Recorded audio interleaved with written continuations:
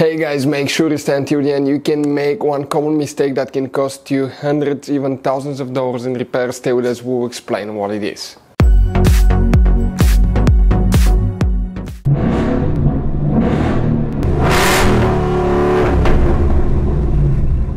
Hey guys, welcome back to Free Car Repair. Thank you guys for watching and subscribing to the channel. Today will be super helpful video to any of you guys having a Toyota Corolla that generation here from year 2013 to year 2019. If you guys have one of those, if you need to find where the radiator fan fuse is located, you have two fuses in two different fuse boxes.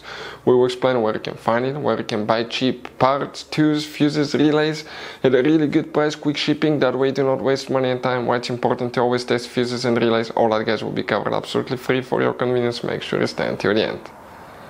So before we start, let me tell you a little bit about us guys. Every single car we get here at the garage, we try to make at least 200 to 300 free repair videos. We take them completely apart. We'll show you how to do engine work, transmission, mechanical, body work, anything you can think of practically.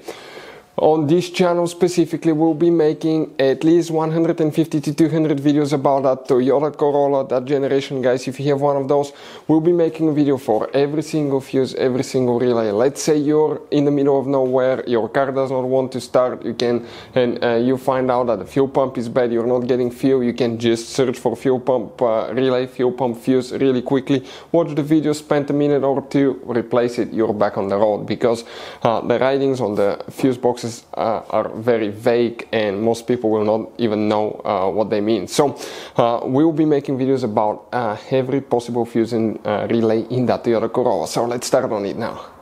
So the radiator fan fuses, where you can find them, we'll demonstrate on that generation Toyota Corolla right here.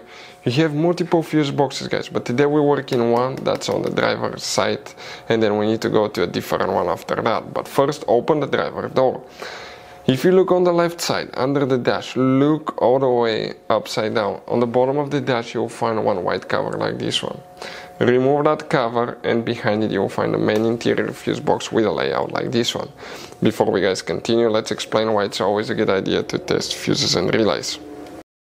So let me explain why it's super important guys to test fuses. Fuses, not often you can see if they're burnt or they're good. Sometimes they may seem perfectly fine, you think it's a good fuse, you put it back in and you end up spending money and time on parts and problems that do not exist guys, when all you had to do, test your fuse, find out it's bad, replace it, fix your problem. So we will have a video how to test a fuse, okay, different kinds of fuses, and how to test relays guys. We're going to put the link in the description of the video below specifically to that video. Please check it out. For the radiator fan, we need to check two fuses, one in this fuse box, and the main fuse box guys is the main radiator fan fuse is in a different fuse box. Make sure to stay until the end. Here that's fuse 1 through 16, that's 17 through 32. Coming here, that's fuse 17, 18, 19, 20, 21, 20, 23. That fuse here will need to be checked. Then you need to open the hood. Facing the engine guys, on the right side you have a fuse box under this cover. Go ahead and open it. Once you do that, you'll find the main engine fuse box with a layout like this one here.